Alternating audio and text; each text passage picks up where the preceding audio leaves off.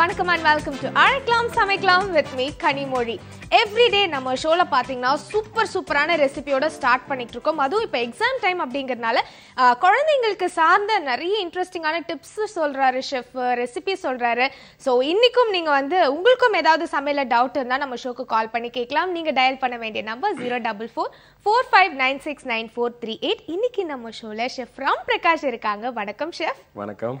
அப்பா எங்கடா எனக்கு முன்னாடி என் வணக்கத்தை நீங்க சொல்லுவீங்க நினைச்சேன். நீங்க எதிர்பார்க்கறத நான் சொல்ல மாட்டேன், எதிர்பார்க்காத ஒன்னு சொல்றேன். எதிர்பார்க்காத நேரத்துல எப்பவுமே இருக்க சவுண்ட விட இன்னைக்கு ஷோ பண்றது பயங்கர எந்துவா இருக்கு. சாட்டர்டே வீக்கெண்ட்ஸ்லாம் பயங்கரமா போச்சு. ஆமா, பயங்கர ஜாலியா போச்சு. சோ அதனால எப்பவுமே மண்டே இல்லையா, மண்டே அப்படி நல்லா ஃப்ரெஷ்ஷா இருக்கணும். நம்ம ஃப்ரெஷ்ஷா இருந்தாதான் வியூவர்ஸும் வாவ் அப்படின்னு இருப்பாங்க இல்லையா. இதுக்கெல்லாம் என்ன கலாய்க்க போறாரு தெரியலையே கடவுளே. ஓகே வெயிட் பண்ணுங்க, வரேன் நான் திரும்ப ரெசிபி சொல்லிட்டு வரேன். Okay chef. இன்னைக்கு ஆக்சுவலா குழந்தைங்களுக்கு எக்ஸாம் டியூரேஷன்ல இருக்கிற அந்த செஷன் ரிலேட்டடா நம்ம போயிட்டு இருக்கோம். ஸோ அதுல இன்னைக்கு பாத்தீங்கன்னா குழந்தைங்களுக்கு என்னென்ன உணவு கொடுக்கணும்னு சின்ன முறையில் நம்ம சொல்லியாச்சு. அதே நேரத்தில் குழந்தைங்க ஃபாலோ பண்ண வேண்டிய ஒரு சின்ன விஷயங்கள், உணவு சார்ந்த இதில் சின்ன விஷயங்களை என்னென்னன்றதை நீங்கள் கண்டிப்பாக சொல்லியே ஆகணும். அது பாட்டிகள்லாம் சொல்லியிருப்பாங்க. பட் இருந்தாலும் இப்போ இந்த இடத்துல உங்களுக்கு நான் சொல்கிறேன், நீங்கள் உங்கள் குழந்தைங்களுக்கு கண்டிப்பான முறையில் சொல்லிடுங்க. அதாவது ஃபர்ஸ்ட் என்னன்னா, குழந்தைங்க காலையில் கண்டிப்பான முறையில் எக்ஸாம் டியூரேஷனில் பிரேக்ஃபாஸ்ட் ஸ்கிப் பண்ணவே கூடாது. ஸோ ஸ்கிப் பண்ணாமல் எனி கைண்ட் ஆஃப், அதாவது ஸ்டீம்டு வெஜிடபிள் அல்லது பாயில்டு வெஜிடபிள்ஸ் அந்த மாதிரி, அல்லது ஸ்டீம்டு ஃபுட்டு இல்லைனா பாயில்டு ஃபுட்டு, இந்த மாதிரி any kind of breakfast compulsory ஃபுட்டில் இருக்கணும். அது போக fruits compulsory, fruits and peanut இருக்கு இல்லையா. பீனட் பிரேக்ஃபாஸ்ட் முடிச்சதுக்கு அப்புறம் ஒரு பீனட், அதாவது பீனட் எடுத்து கொடுத்தா ஓகே. அப்படி இல்லைன்னா கடலை மிட்டாய் இருக்கு இல்லையா, ஸோ 2 கடலை மிட்டாய் குழந்தைங்களுக்கு கொடுத்துருங்க. இது போக எக்ஸாம் டியூரேஷனில் கம்பல்சரி ஃபுட்டோட ஸ்ட்ரக்சர் எப்படி இருக்கணும்னு சொல்கிறேன். சே ஃபார் எக்ஸாம்பிள் 30% வெஜிடபிள்ஸ், அதாவது உணவில் சேர்க்கக்கூடிய விஷயங்கள் 30% வெஜிடபிள்ஸ் சேர்க்கணும். ஸோ அது போக 20% ஃப்ரூட்ஸ், அதாவது ஃப்ரூட்ஸ் நம்ம நார்மலாக நம்ம ஊரில் கிடைக்கிற கொய்யாக்காய் அந்த மாதிரி ஆரோக்கியத்தை தரக்கூடிய நார்மல் ஃப்ரூட்ஸ் இருந்தால் போதும். கிவி, ஸ்ட்ராபெரி அந்த மாதிரி தேவையில்லை. நார்மலாக கொய்யாக்காய் அண்டு பைனாப்பிள், ஆப்பிள் அந்த மாதிரி நார்மலாக இருந்தால் போதும். ஸோ கிரேப்ஸ் அந்த மாதிரி இருந்தால் போதும். So 20% fruits. அதுக்கப்புறம் பார்த்தீங்கன்னா 10% ரைஸ் அண்ட் வீட்டு, அதாவது கோதுமை அண்டு ரைஸ் அந்த மாதிரி வெரைட்டி ஒரு 10% எடுத்தால் போதும். இது போக பால் ஒரு 10%, மீட்டு ஒரு 20%. மீட்டில் எஸ்பெஷலி பார்த்தீங்கன்னா ஆல்ரெடி நான் சொல்லியிருக்கேன், மட்டன், சிக்கன் கம்பல்சரி அறவே கட் பண்ணிவிடுங்க. சீ ஃபுட்டில் ஃபிஷ்ஷு, அதுவும் நான் சொன்னேன் இல்லையா, நம்ம லைக் கிழங்கா மீன், ஸோ அந்த மாதிரி மீன்களை வாங்கி ட்ரை பண்ணுங்கள். ஸோ இதுதான் சாப்பிடக்கூடிய ஒரு ஷெடியூலு. இது போக பார்த்தீங்கன்னா ரெகுலராக குழந்தைங்க எக்ஸாம் போகிற டைமிங்கில் தண்ணி கம்பல்சரி நிறைய எடுத்துக்கணும். அதுவும் ஹாட் வாட்டர் எடுத்துக்கிட்டிங்கன்னா ரொம்ப பெஸ்ட்டு. ஸோ அதனால் கம்பல்சரி வீட்டில் இருந்தே பாட்டிலில் ஹாட் வாட்டர் எடுத்துகிட்டு போயிடுங்க எக்ஸாம் டியூரேஷனில். ஸோ நார்மலாக தண்ணியே சிப் பண்ணாமல் இருக்க வேண்டாம். ஸோ இந்த மாதிரி சின்ன டிப்ஸ் எல்லாம் குழந்தைங்க ஃபாலோ பண்ணாங்கன்னா மெமரி பவர் நல்லாயிருக்கும், எனர்ஜெட்டிக்காக இருப்பாங்க. காலையிலேருந்து படிக்கிற விஷயங்கள் திரும்பவும் ரிப்பீட் ஆகும். அதே மாதிரி படிப்பாக கடுப்பில் படிச்சிங்கன்னா கண்டிப்பாக எந்த ஒரு விஷயமும் இருக்காது. ஸோ அதனால் புரிஞ்சு படிச்சிங்கன்னா பர்ஃபெக்டாக இருக்கும். ஸோ அதுக்கு இந்த உணவுகள்லாம் ரொம்ப சப்போர்ட் பண்ணும். அதனால கண்டிப்பாக ட்ரை பண்ணி பாருங்க. நீங்க ஒவ்வொரு நாளும் எக்ஸாம் பத்தி சொல்லும் போதுல எனக்கு எக்ஸாம் டேஸ்ல ஞாபகம் வயத்த பெரட்டுது ஷெஃப். ஓகே, அதெல்லாம் தெரியுது முகத்துல, எனக்கும் அதெல்லாம் இருந்தது. இல்ல ஷெஃப், எல்லாருக்குமே இருக்கக்கூடியதானே. கண்டிப்பா இருக்கும். ஃபர்ஸ்ட் காலர் லைன்ல இருக்காங்க ஷெஃப், பேசலாம். வணக்கம். வணக்கம், உங்க பேர் சொல்லுங்கம்மா. ஷெஃப் இருக்காங்களா? ஷெஃப் இருக்காங்கம்மா. என்கிட்ட பேச மாட்டீங்களா அப்போ? உங்களோட காமா நீங்க எடுத்தோடனே ஷெஃப் கேட்டீங்களா? சரி, என்கிட்ட பேச மாட்டீங்க போல இருக்குன்னு நினைச்சேன். உங்க பேர் சொல்லுங்கம்மா. எங்க இருந்து கால் பண்றீங்கம்மா? ஓகே, இன்னைக்கு என்ன சமையல் உங்க வீட்ல? எங்க வீட்ல இஞ்சி குழம்பு, அப்பளம், உருளைக்கிழங்கு வறுவல். சூப்பர்மா. இப்போ நீங்க ஷெஃப் கிட்ட தாராளமா பேசலாம். என்ன ரெசிபி கேட்க போறீங்க? நான் லட்டு எனக்கு நல்லா திருப்பதி லட்டு மாதிரி வரலாங்க. திருப்பதி லட்டு மாதிரி வரணுமா ஷெஃப்? திருப்பதி பட்டர் மாஸ் லைட்டே தான் வேணும். பட்டர் மாஸ் லைட்டே தான் வேணுமா? அம்மா வணக்கம். அம்மா வணக்கம். வணக்கம் சார். வணக்கம் சார். எப்படி இருக்கீங்க? நல்லா இருக்கேன் சார். ஓகே, சொல்லுங்கம்மா. இன்னைக்கு என்ன ஸ்பெஷல் சமையல் செஞ்சிருக்கீங்க வீட்ல? அதனால இஞ்சி குழம்பு, உருளைக்கிழங்கு வறுவல், வத்தல், அப்பளம். சூப்பர். நாங்கெல்லாம் வரலாமா சாப்பிட? கண்டிப்பா வரலாங்க சார். ஓகே. ஆமா இன்னைக்கு வந்துட்டு திருப்பதி லட்டு மாதிரியே இருக்கணும் என் லட்டு. இது வரைக்கும் வந்துட்டு லைக் நார்மல் குட்டி குட்டி லட்டா போட்டிருக்கீங்க. இப்போ மாஸ் ப்ரொடக்ஷன் லட்டு வந்து பண்றதுக்கு கேட்டிருக்கீங்க, கரெக்டா? ஓகே, ரொம்ப சிம்பிள். அதாவது லட்டு ப்ராசஸ்க்கு வந்துட்டு கடலை மாவு லைக் கடலை மாவு எடுத்துங்க. கடலை மாவு எடுத்துட்டு அதில் வந்து கொஞ்சமாக வந்துட்டு ஏலக்காய் பொடி, க்ரஷ்டு ஏலக்காய் பொடி, அதாவது ஏலக்காய் வந்து கொஞ்சம் சுகர் போட்டுட்டு அதை பவுடர் மாதிரி அரைச்சிக்கோங்க. அந்த ஏலக்காய் பொடி ஆட் பண்ணிங்க கடலை மாவில். கொஞ்சமாக வந்து 2 ஸ்பூன் குக்கிங் சோடா, அதாவது சமைக்கிறதுக்கு யூஸ் பண்ணுற சோடா உப்பு. ஸோ அந்த சோடா உப்பு கொஞ்சமாக ஆட் பண்ணிக்கங்க. கொஞ்சம் வந்துட்டு லைக் கொஞ்சம் வந்து பொட்டுக்கடலை இருக்கு இல்லையா, அரைச்ச பொட்டுக்கடலை, ஸோ அந்த பவுட்ரு ரெண்டையும் சேர்த்து ஆட் பண்ணிவிட்டு தண்ணி ஊற்றி, அதாவது பேட்டர் கன்சிஸ்டன்சிக்கு, அதாவது கரைச்சிக்கணும். பூந்திக்கு பேட்டர் கன்சிஸ்டன்சியில் கரைச்சிக்கங்க.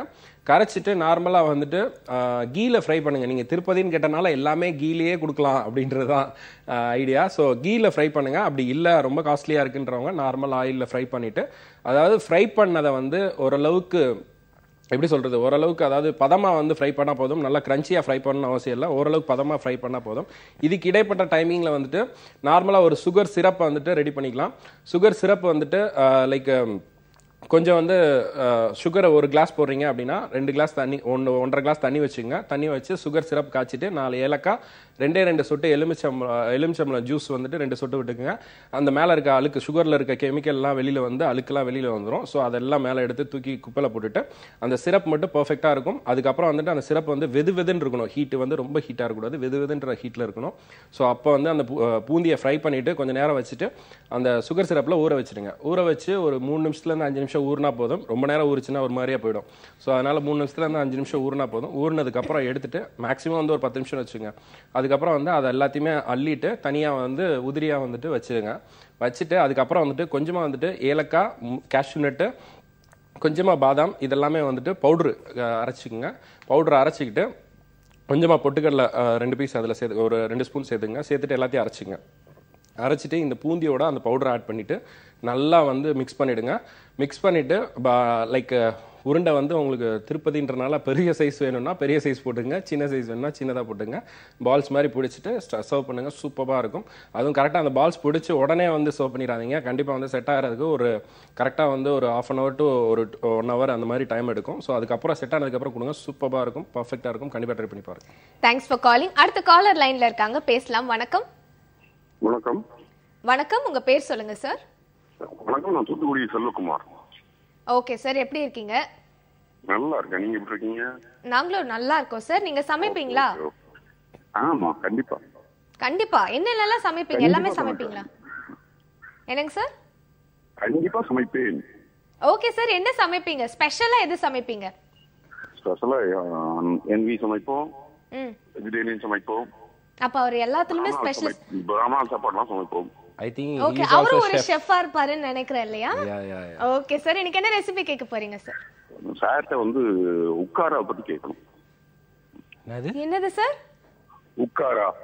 உக்காரா யார் அது? என்ன உட்கார்ந்துருவேன். என்ன ரெசிபி தெரியல. உக்காரா சார், இது எந்த ஊர் ஸ்பெஷல் ரெசிபி? இது பிராமண ரெசிபி சார். இது ஆக்சுவலி எஸ்பெஷலி இந்த பர்டிகுலராக இருக்க இதை வந்து நான் இன்னும் பார்த்ததில்ல. ஸோ இதை தவிர்த்து வேறு ஏதாவது பெட்டரான ரெசிபி சொல்லுங்கள். நான் கண்டிப்பாக வந்துட்டு வேறு ஏதாவதுனா சொல்லுங்கள், நான் சொல்கிறேன். ஏன்னா இந்த ரெசிபி வந்து யூனிக்காக ஒரு சில ஃபேமிலிஸில் பண்ணுற மாதிரி இருக்கும்னு நினைக்கிறேன். ஐ திங்க் வீட்டில் எல்லார் வீட்லையும் பண்ணுவான். அதை தான் சொல்கிறேன், பர்டிகுலராக ஒரு சில ஃபேமிலி வீட்டில் பண்ணுறது. ஸோ அது பேர் என்ன சொல்லுங்கள், நான் கண்டிப்பாக தெரிஞ்சுக்கிறேன். உக்காரா. உக்காரா, ஓகே. இதை தவிர்த்து வேறு ஏதாவது ரெசிபி உங்களுக்கு டவுட் தேவைப்படுதா சார்? வேற டவுட் வேணும்னா நீங்க வந்து ஒரு நல்ல ஹெல்த்தி ஃபுட்டா ஏதாவது சொல்லுங்க. சூப்பர், ஹெல்தி ஃபுட்டா ஒன்று சொல்கிறேன். ஸோ உங்களுக்காக வச்சு சொல்லுங்க. சரி, வச்சு சொல்லுங்க. எதை வச்சு சொல்லணும் சார்? தூதுவாழை இலை இருக்கு இல்லையா? தூதுவளை, சூப்பர். ஸோ தூதுவளையை வச்சு ஒரு சூப்பரான ஒரு டிஷ்ஷு சொல்லிடுறேன். தூதுவளைக்கு வந்து பெஸ்ட் காம்பினேஷன் அப்படின்னு சொல்லி பார்த்தீங்கன்னா நான் வெஜிடேரியனா மிக்ஸ் பண்ணி பண்ணுறதுக்கு ஒரு பெஸ்ட் டிஷ்ஷு சொல்கிறேன். ஸோ சிக்கன் நாட்டுக்கோழி இருக்கு இல்லையா? ஸோ நாட்டுக்கோழியை வந்து தூதுவளையோட மிக்ஸ் பண்ணி ஒரு ஃபென்டாஸ்டிக்கான ஒரு சிக்கன் நான் சொல்கிறேன், நோட் பண்ணிக்கோங்க. ஃபஸ்ட்டு வந்துட்டு கடாயில் கொஞ்சம் எண்ணெய் போட்டுக்கங்க. எண்ணெய் வந்து தேங்காய் எண்ணெய் ஆட் பண்ணிக்கலாம். ஆட் பண்ணிவிட்டு கொஞ்சமாக சீரகம், சோம்பு இதெல்லாமே போட்டு தாளிச்சிட்டு பச்சை மிளகாய் 2 பச்சை மிளகாய் போட்டுங்க. அடுத்து வந்துட்டு வெங்காயம், சின்ன வெங்காயம் போட்டு முழுசாக கூட போடலாம், நோ ப்ராப்ளம். முழுசாக அதாவது அதாவது 1/2 கட் பண்ணிவிட்டு வெங்காயத்தை போட்டு லைட்டாக வதக்கிங்க. அதுக்கப்புறம் வந்து இஞ்சி பூண்டு பேஸ்ட்டு கொஞ்சமாக போட்டு வதக்கிட்டு தக்காளி போட்டுங்க. தக்காளி போட்டுட்டு தூதுவளையை வந்து கம்ப்ளீட்டாக அதாவது வாஷ் பண்ணிவிட்டு க்ளீன் பண்ணி வாஷ் பண்ணி எடுத்துங்க. தூதுவளையை அப்படியே அந்த லீஃபை அப்படியே டேரெக்டாக போடுங்க. போட்டுட்டு நாட்டுக்கோழியை குட்டி குட்டி பீசஸாக கட் பண்ணிவிட்டு அதில் ஆட் பண்ணிவிட்டு சில்லி மிளகா இருக்கு இல்லையா, ஸோ மிளகாவை வந்துட்டு நடுவில் இருக்க அந்த சீடு இருக்குல்ல, வரமிளகால நடுவில் இருக்க அந்த விதை, ஸோ அந்த விதையெல்லாம் எடுத்து க்ளீன் பண்ணிவிட்டு அதை பவுடர் மாதிரி கரகரன்னு அரைச்சிங்க. அரைச்சிட்டு அந்த பவுடரை வந்துட்டு ஒரு 2 ஸ்பூன் ஆட் பண்ணிவிட்டு சால்ட்டு கொஞ்சமாக லெமன் ஜூஸஸ் ஆட் பண்ணிவிட்டு லைட்டாக தண்ணி ஊற்றி நல்லா கொதிக்க விட்டு பரட்டி விடுங்க. சூப்பராக இருக்கும். ஃபைனலாக இறக்கும்போது கொஞ்சமாக தேங்காய் ஆட் பண்ணிடுங்க.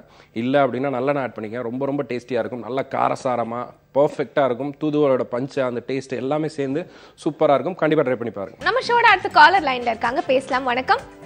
வணக்கங்க. வணக்கம், உங்க பேர் சொல்லுங்கம்மா. என் பேர் சசிகலாங்க. நாங்க பவானிலிருந்து பேசுறேங்க. ஓகேம்மா, எப்படி இருக்கீங்க?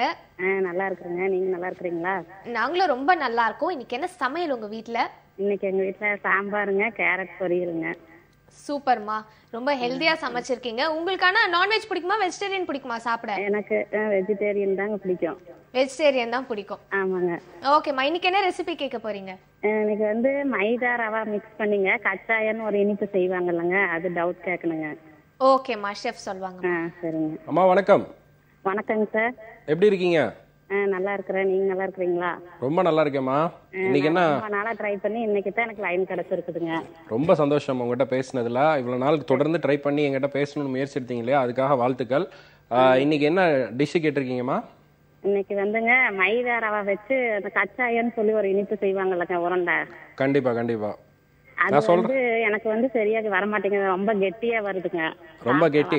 அதுக்கு வந்து ரேஷியோ மட்டும்தான் ரொம்ப முக்கியமான ஒரு விஷயம். எந்த ஒரு ஃபுட்டு பண்றதா இருந்தாலும் அளவு தான் ரொம்ப முக்கியம். ஸோ அளவுல ஏதாவது மிஸ்டேக் ஆனா மட்டும்தான் அளவு பிளஸ் வந்து அந்த டெக்ஸ்சர் அந்த ஊறுறது அந்த பக்குவம் வந்து மிஸ் ஆச்சுன்னா தான் உங்களுக்கு சொதப்போம். ஸோ அதனால அந்த இதை மட்டும் நான் சொல்லிடுறேன், நோட் பண்ணிக்கோங்க. கண்டிப்பாம்மா. ஃபஸ்ட்டு வந்துட்டு லைக் ரவா வந்துட்டு ஒரு அதாவது 1/2 கிலோ மாவு போடுறீங்க, மைதா மாவு போடுறீங்க அப்படின்னா லைக் ரவா வந்துட்டு ஒரு 50 கிராம் அந்த மாதிரி போட்டால் போதும். 50லேருந்து 100 கிராம் போட்டால் போதும். அந்த ரவையும் வந்து ரோஸ்ட் பண்ணிவிடுங்க. நல்லா கடாயில் போட்டு ட்ரையாக ரோஸ்ட் பண்ணிவிடுங்க. ரோஸ்ட் பண்ணதுக்கப்புறம் வந்துட்டு ரவையை ஆட் பண்ணலாம். ஃபஸ்ட்டு வந்துட்டு லைக் மைதாவுக்கு அடுத்து ரவை ஆட் பண்ணிவிட்டு கொஞ்சமாக ஏலக்காய் பொடி, தென் வந்துட்டு சுகரை வந்துட்டு பவுடர் பண்ணி போட்டுங்க. நார்மலாக அப்படியே போட்டிங்கன்னா கரையாது. So powder sugar. So 1/2 kilo மைதாவுக்கு வந்து ஒரு 300 கிராம் பவுடர் சுகரு.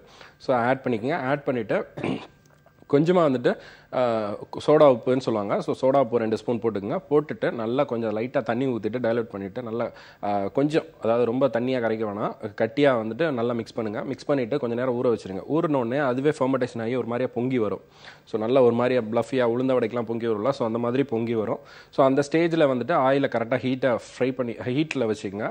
ஆயிலும் பார்த்தீங்கன்னா கொஞ்சம் ஆயில் கொஞ்சம் கீ ஆட் பண்ணிட்டீங்கன்னா ரொம்ப வாசனையாக இருக்கும். ஸோ அதனால் ஆயில் வந்து கொஞ்சமாக போட்டுட்டு கொஞ்சம் கீ ஃப்ளேவருக்கு ஒரு கொஞ்சம் கீ ஆட் பண்ணிக்கோங்க.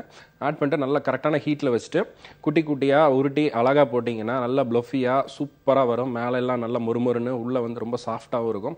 அந்த ரவை அங்கங்கே ஃப்ரை பண்ணி போட்டனால அந்த இது வந்து கிரன்ச்சி நல்ல கிறிஸ்பாக இருக்கும். ஸோ கண்டிப்பாக ட்ரை பண்ணி பாருங்க. Thanks for calling. அடுத்த காலர் லைன்ல இருக்காங்க, பேசலாம். வணக்கம். வணக்கம். வணக்கம், நான் ஸ்ரீவத்சன் அண்ணா நகர்ல இருந்து பேசுறேன். ஓகே, எப்படி இருக்கீங்க? நான் நல்லா இருக்கேன். நீங்க எப்படி இருக்கீங்க? நானும் ரொம்ப நல்லா இருக்கேன். நீங்க வணக்கம் சொன்னதை வச்சு எனக்கு நீங்க காம்படிஷனா வந்திருக்கீங்கன்னு ஷெஃப் கலாய்க்கிறார் பாருங்க. பேசாம நீங்க எங்க ஆங்கரா வந்துருங்க மேடம். எங்க ஆங்கர் சரியில்லை. அதுவும் லைவ்ல. அட கடவுளே. ஓகேம்மா, எப்படி இருக்கீங்க? நான் நல்லா இருக்கேன். ஓகேம்மா, இன்னைக்கு என்ன சமையல் உங்க வீட்ல? நீங்க சமைப்பீங்களா? இல்ல, நான் 6th ஸ்டாண்டர்ட்ல படிக்கிறேன். ஓ பேபி, படிக்கிறீங்களா? நல்ல வேளை என் வேலைக்கு உல வச்சிட்டாரோ ஷெஃப்னு நினைச்சேன். ஏவலமா போயிடுச்சு. எஸ் அசிங்கப்பட்டாரு. ஓகே ஓகேம்மா, இன்னைக்கு என்ன ரெசிபி கேட்க போறீங்க? நான் செஃப் கிட்ட கேவர் மாவு வச்சு அடை எப்படி செய்யணும்னு கேக்குறேன். அடை? ஓகே. என்ன மாவு?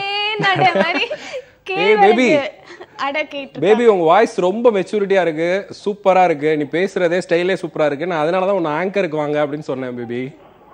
சரி. இவ்வளவு காம்ப்ளிமென்ட் கொடுத்திருக்கீங்க. ஓனா சரி, போதும் நீ பாட்டு. என்ன ரெசிபிமா?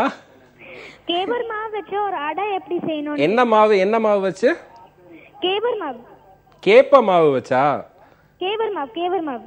கேழ்வரகு கேழ்வரகு ஓகே கேவர் சொல்றாங்க கேழ்வரகு. ஓகே நான் கண்டிப்பா சொல்றேன். நார்மலா வந்துட்டு அந்த அடை பண்றதுக்கு முன்னாடி கேழ்வரகு பவுடரை வந்துட்டு நல்லா அரைச்சு எடுத்துங்க. அப்படி இல்லை அப்படின்னா கடைகளிலே கிடைக்குது. ஸோ அந்த மாதிரி வாங்கிக்கலாம்.